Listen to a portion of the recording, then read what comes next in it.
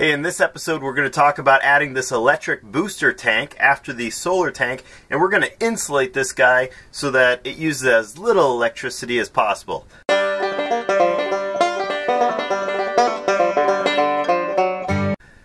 Hey, if you like these videos, please like and subscribe. If you have any questions, leave them in the comments below. Man, that big solar tank did fantastic. It lasted a full 3 weeks. Supplying 100% of our needs until it eventually dropped down and got to about 110 degrees, and then we broke down and we added the 20-gallon tank in line. So now this guy's bringing it back up that last 20 degrees in temperature. Actually, not today. The tank is 130. The solar tank's 130 today, so this guy should be off, except it has a standby loss. It's not a very well insulated tank. So all these components coming off of here, they get hot, they're losing the heat to this surrounding environment, and that means that the electric element has to keep kicking on. So we're going to insulate this guy today to cut down on the standby loss. Now, when I do that, I'm going to build a box around this thing, and I'm not going to be able to look in very easily. And I want to make sure that the pressure relief valve's not dripping, that this thing's not filling with water, or any signs of leakage in advance. So I picked up this siren that is supposed to go off if it senses water, and I'm going to have the siren outside the insulation, run the wire in with this little sensor. And then I went ahead and I picked up these lithium batteries, so hopefully I don't have to change this as often. And I'll leave links to all these items in the description below. So let's test it and make sure it works. And here we go. And it has an on-off switch on the side, so we're going to turn it on. Yep, it works. So we'll dry that off.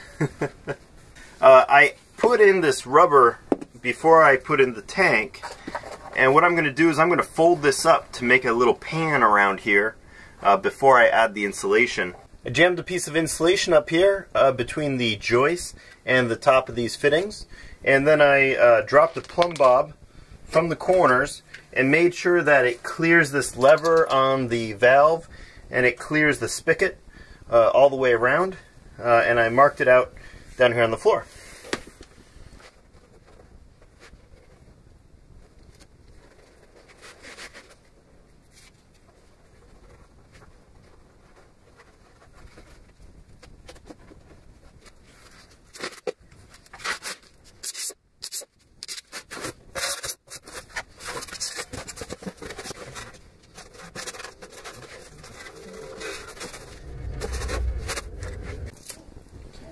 Alright, we're down to our last panel. Here's the sensor for the alarm, and I'm going to tape this down here.